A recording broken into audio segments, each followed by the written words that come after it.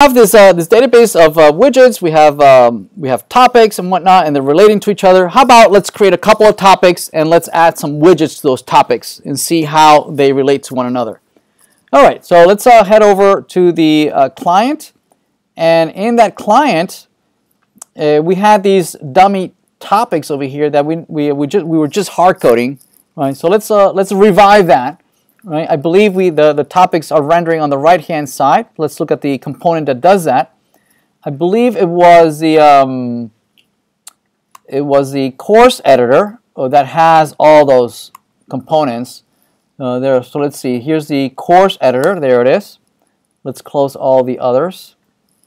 And notice that we have the lesson tabs. There we go. We have the topics.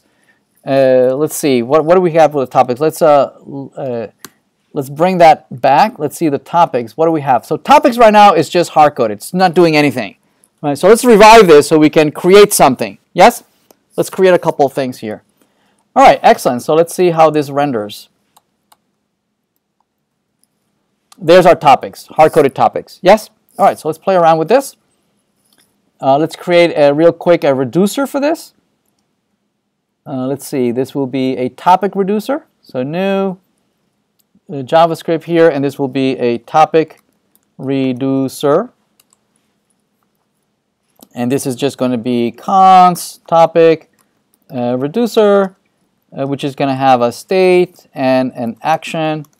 And this is just going to come back with a state.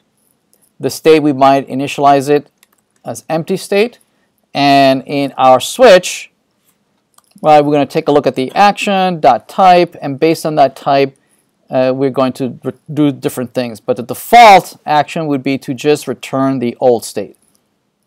Yes?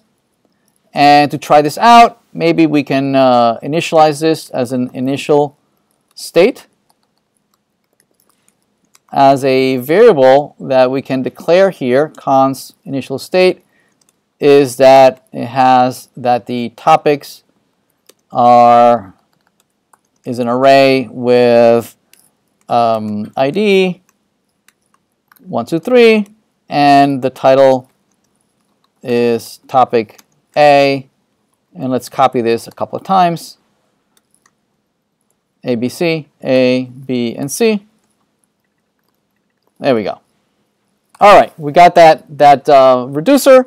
We can plug in that reducer in the editor. Right? We can just load that brand new reducer, import topic reducer, top. Oh, we didn't export it. Let's export it. So we'll do export default topic reducer. There we go. So now we should be able to import it, add it to our list of topics. So this would be topics of reducers, topics. Here's a topic reducer. There it is.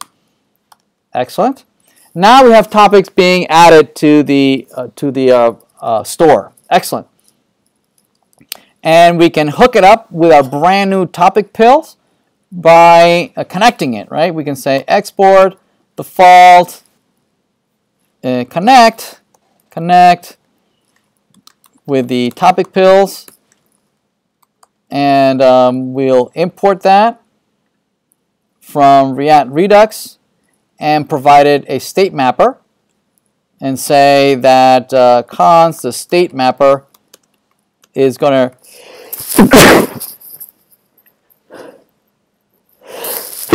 excuse me, thank you. We're going to take the state and we're going to calculate, we're going to extract the topics from the state.topics topics. And we're going to feed that state mapper to the connector. And now we're going to have access to those topics over here, yes? Which we can now render here as topics.map topic, and then render here a couple of line items and render the title of the topic. And let's not forget the key. The key will be topic.id. All right? Excellent. So let's see if this blows up. there it is. There's ABC, right, coming from our reducer. Okay, but what we want to be able to do is instead hook it up with the database. All right, so let's hook it up with the database.